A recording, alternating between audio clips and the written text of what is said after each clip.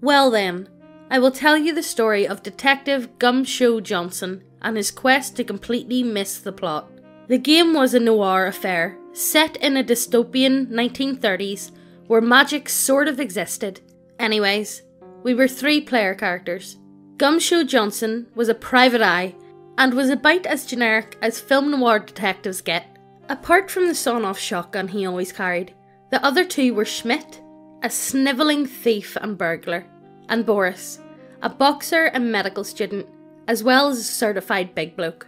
When the story begun, Mr. Gumshoe did not know the other 2, and one summer, when it had rained continuously for several weeks, he got a call about something going down at the harbour. When Gumshoe gets there, he hears a scream from the nearby alleyway and proceeds to investigate. There he finds 2 thugs assailing a woman after a brief fight, ending with one thug unconscious and the other with a severe case of lead poisoning. Gumshoe gets a clue about a valuable and mysterious artefact having been smuggled into the country. Calling it a job well done, he proceeds home. Meanwhile, our other 2 heroes are wasting time at a shady bar at the docks when they notice a group of men more secretive than the usual clientele. After some strategical positioning, they manage to overhear them talking about a bag one of the men brought and arguing about the price, wanting to pay lots of money for it instead of shit tons of money the little guy demanded. This is where Schmidt decides that whatever is in the secret bag is worth the steal, and since it's stealing from the mob, it's not too hard to convince Boris to go along with the plan. Schmidt proceeds to uppercut Boris, who stumbles backwards and lets his entire 7-foot, 300-pound frame fall over the mafioso table. In the following commotion, Schmidt tries to snatch the bag from the mafiosos and leg it, but fails, and have to ditch the bag. After doubling back to Schmidt's car, which Boris has to sit in the back seat with his legs bent over the front seat, they decide to follow the gangsters to their hideout, the same warehouse that Detective Gumshoe was tipped off by the lady he saved. Gumshoe decides to wait until morning before doing anything. After all, he is cold, wet and hungry, and besides, it's late, and nothing is going to happen at this hour. In the meantime, Schmidt and Boris has tailed the gangsters to their warehouse. After parking out of sight from the warehouse, and realising that Boris did not bring his .38 revolver, forcing Schmidt to give him one of his .380 automatics, and half of his magazine, they start sneaking towards the warehouse. Schmidt manages to reach the side door quietly, and picks the lock without a problem, whilst Boris sneaks about, as well as you'd expect from what is basically an overweight Ivan Drago. Despite tipping over a pail of rusty piping, they enter the warehouse undetected, spotting the bag on the table in the middle, next to a briefcase full of money. Schmidt sneaks forward whilst Boris stays in a corner behind some boxes, and while Schmidt manages to creep all the way to the table, the second he closes the briefcase and lifts the bag off the table, a door opens to the upper story office, and 3 gangsters show up. One of them, wearing a white pinstripe suit, and pointing at what should not be considered a large revolver, but rather a small howitzer, at Schmidt, demanding him to give up. However, the gangsters have not noticed Boris.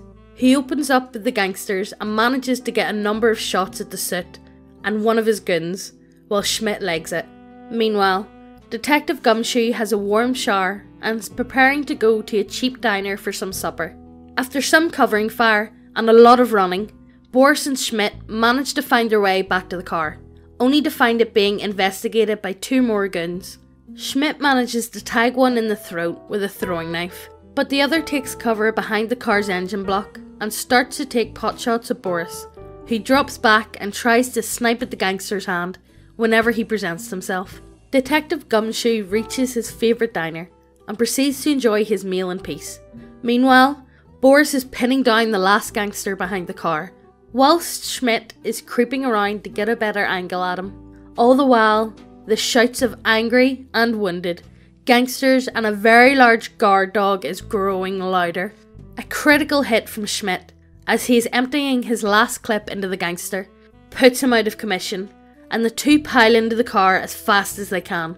Boris just managing to pass his agility test to squeeze into the smaller car before Schmidt put his pedal to the metal, cursing Boris for the new ventilation holes his imported car now sports. although his source of anger shifts slightly when the rear window is perforated by the soot's 44, missing his head with a few inches. After 2 driving checks, a lot of ammo spent firing wildly at a pursuing car, and a critical fail to dodge oncoming traffic, they make it back to Boris's apartment. Boris sporting a new orifice in his left shoulder, but with 50 grand and a small statuette of a cat, carved out of what appears to be Ebenholz, that makes you feel uneasy if you look at it for too long, and also always feels damp, no matter how much you dry it off. After a botched attempt to stitch his shoulder back together, Boris and Schmidt decide they lay low for a week. Detective Gumshoe decides to go to bed early. During the coming week, Detective Gumshoe decides to look more into the gangsters' operations, but finds the warehouse empty, with a few beat cops surrounding it. Apparently there was a shootout at what was supposedly an abandoned warehouse. Slightly disappointed, Gumshoe decides to grab some lunch before heading back to his office and making a call to his client to find out more about this art piece he is being paid to find. After a few days of baked beans and card games, in which Schmidt consistently wins, despite Boris's insistence that there's only 5 aces in the deck. There's only 4. Exactly. Okay. Schmidt and Boris decide it's time to make a move. After calling Schmidt's brother to pick up some things from his house, and calling in some favours with Boris's university chums, they set off in Boris's beat-up vehicle, generously described as a car, to an old gypsy lady who knows about the ancient arts. Detective Gumshoe gets a lead that a known thief caused a ruckus at a bar down by the harbour, and gets his address, proceeding to mount a stakeout at the cafe opposite Schmidt's apartment building. He orders a light lunch while he waits. All this bitch does is eat. Oh. Schmidt's brother arrives at the apartment later in the afternoon to find 2 rather large gentlemen wanting to introduce to him Mr. Blackjack and Mr. Easy Rolled Up Carpet. Detective Gumshoe leaves the cafe, only having seen 3 men entering the building, not one matching the description of the thief, and 2 men in coveralls carrying a carpet back to what must have been a moving truck. He decides to call it a day. Elsewhere, Schmidt and Boris find out that the statuette is from a forgotten people from a lost continent, and that according to legend, their entire empire were wiped out by a deity, drowning their land with thunderstorms. Although the expert could not give them monetary value, when they return to Boris's apartment, they find it thrashed, and when going back to Schmidt's car, they find it rigged up with a rather obvious and large satchel bomb. A delicate removal operation later, they find a letter demanding the statuette in exchange for the life of Schmidt's brother. Detective Gumshoe realises that the dishes has been standing for several days and decides to eat another meal at the diner. After all, his client is paying him by the hour. The next day, Detective Gumshoe calls in a favour from an old friend who tips him of another warehouse used by the same guys that used to operate from the old docks. He loads a shotgun, brushes off his fedora, and takes the next tram to the industrial district. Meanwhile, Boris and Schmidt drops by an old friend of Schmidt's, Boris buying a new 45 automatic and 4 magazines worth of cartridges, and Schmidt a military bolt-action rifle with armour-piercing ammunition. After bolting some steel plates to the inside of Schmidt's car and propping the statuette in the front seat, they go to the same warehouse to make the exchange. Schmidt and Boris arrive to the scene first in their dime store Sherman tank, and is met at the gates by several armed men. Hunkering down behind their car, they prop the statuette on the hood and demand Schmidt's brother to be released. Shortly after, one of the goons come out, dragging the brother behind him, and a couple more guards start flanking the car. After running to the car to get the statuette, and then back to leave it to the gangster, the goons start to slowly back off, while Schmidt, number 2, makes his way to his brother and Boris, who promptly make good on their escape, deciding to drop the brother off at the nearest tram station, then doubling back for the statuette. The stakes are too high to give up now. Detective Thomas Gumshoe arrives with the tram and notices a rather familiar man looking very shaken. After shifting his focus to the task at hand, he approaches the warehouse. He attempts to sneak into the courtyard, but is noticed from the inside, and a man armed with a 9mm automatic starts firing at him from the guardhouse, barely missing Gumshoe, who in turn redecorate the small gatehouse with buckshot, smashed glass, and gun brain matter. This of course triggers the gangsters inside the warehouse to return fire, and the unmistakable sound of a 9mm submachine gun fills the air. One botched dodge roll later, and Gumshoe is fleeing from the scene, bleeding profusely from his arm and abdomen. Boris and Schmidt hears the commotion and decide to sneak in from the other side of the compound. A running shoulder charge from Boris, a broken down steel door, and a barrage of pistol fire from Schmidt's twin automatics bring down the machine gunner in the window and forces the other 3 gangsters to duck and cover behind some rusting machinery. A critical success on a run check. Several volleys of pistol fire and about 200 near misses, Boris finds himself the proud owner of a damp statuette and a slightly used submachine gun.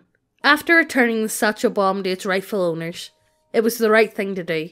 Boris and Schmidt decide to get the hell out of Dodge. Detective Gumshoe manages to reach a small hospital and remains bedridden for several days. Boris and Schmidt arrive at Schmidt's apartment intending to flog the statuette and skip town, when they are greeted by the old woman who had told them the legend of the statuette. According to your old text, this was the wrath of a dead god that had destroyed their continent, and the god's last power laid in the statuette that had recently been uncovered in an archaeological dig and then promptly stolen. According to the ancient text, the only way to destroy the power of the god and stop the rain was to stab it with a ceremonial dagger. Of only 2 were known to exist, one in a museum in a country currently at war with the motherland, and the other in a private collection of one ᴍᴜᴛᴇᴜᴜ, head of a completely legit chain of convenience stores, and nothing else.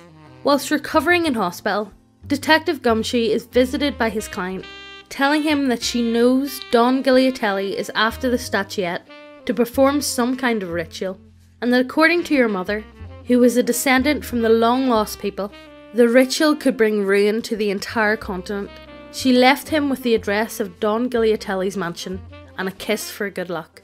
Schmidt was first in favour of ditching the statuette and bugging out, until Boris reminded him of all the innocent people that would die, and the fact that ᴍᴜᴛᴇᴜᴜ was bound to keep the dagger in a vault, and that it would not be the only thing in that vault. They decided to sneak into the mansion at night, as soon as the full moon had passed and the nights were dark again. Meanwhile, Detective Gumshoe had recovered enough from his wounds and decided it was his duty to stop him, and, calling forth every favour he had, managed to get his hand on a semi-automatic rifle, a bandolier of grenades, and a set of police-issue riot armour. That night, Boris and Schmidt set their plan in motion. Tossing a carpet over the fence, both men crossed the mansion yard on their bellies, before getting to the second-storey balcony, where Boris lifted Schmidt up on his shoulders and shoved him up on it, then creeping around to deal with the power box in the backside. The power cut. Schmidt carefully shimmied the window open and snuck in. After despacing a gun with an expertly thrown knife, he crept down to the first floor veranda and unlocked the door for Boris. Moving stealthily, or as stealthily as possible for a 7-foot, 250-pound man in pitch darkness, they spent the next 2 hours checking room after any sign of a vault or glass display case. It was about 5 in the morning when Detective Gumshoe rammed his car through the mansion gates and then through the front doors, before stepping out of his total car and opening fire with a semi-automatic rifle at the first target to present itself, cutting down the second night guard before he even understood what was going on. Not understanding the situation, but clearly hearing the gunfire, Schmidt and Boris decided their plan had gone pear-shaped and decided to hurry it up.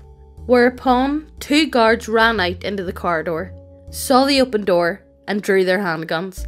Detective Gumshoe decided that the time for investigation was over and started his advance into the mansion, shooting rapidly at whatever targets presented themselves and throwing grenades at the ones who didn't.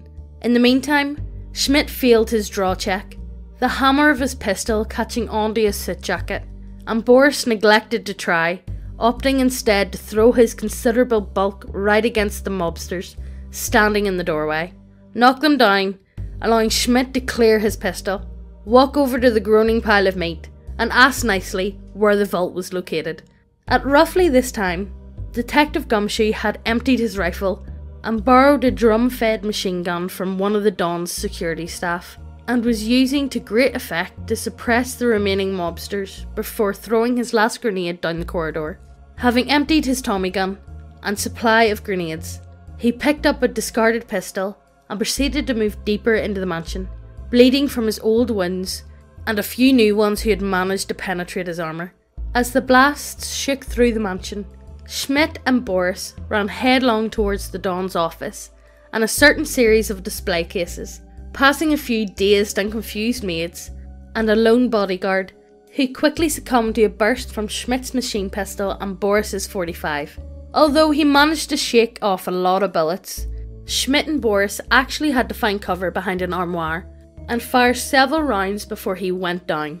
After another shoulder charge from Boris turned an expensive looking door into firewood, Schmidt smashed the display cases, pocketed the dagger, and started filling his big sack marked swag with various gold and jewellery.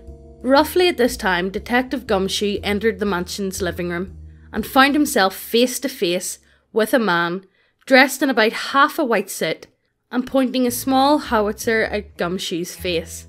Initiative rolls were made, and Thomas Gumshoe got 1 point over ᴅᴇᴛᴇᴜ.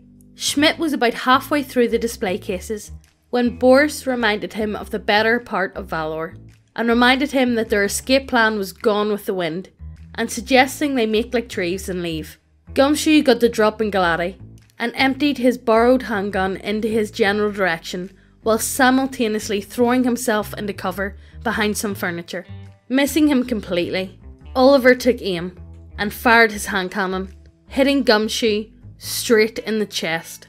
Gumshoe panted and dropped his unloaded gun, and as ᴅᴜᴜ turned the corner for the kill shot, he unloaded both barrels of his shotgun point blank into his gut, blowing him a good 9 feet across the room, whereupon he rose to his feet, staggered over to the recliner, poured himself a glass of brandy from a decanter on the side table, sunk into the chair, and passed out. Meanwhile, Boris and Schmidt ran as fast as they could, with their pockets stuffed with loot. Boris jumped the rear balcony, then turned to catch Schmidt, when the sound of gunfire from the room on the right caused him to run for the tree line beyond the fence, a groaning and complaining Schmidt still in his arms. At this point we declared mission successful. The police showed up about 20 minutes after the shooting had stopped, and found Gumshoe still on the scene. He was alive but delirious, raving about mysterious statuettes and doomsday rituals. As they searched the mansions, they had found all the guards dead or unconscious, and several display cases smashed and emptied. After the investigation into the stolen statuette was halted by the government officials from some secretive branch of the police, the official story was that Detective Gumshoe was investigating a theft when he was attacked by the thieves and killed the mobsters in self-defense. The trials were over quickly, and Gumshoe was released with strict warnings not to talk to anyone and not to search for his client.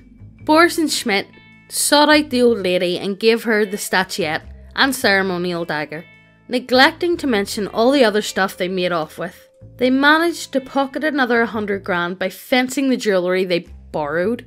The police never investigated them, and a few days later, the heavy rainfall stopped completely.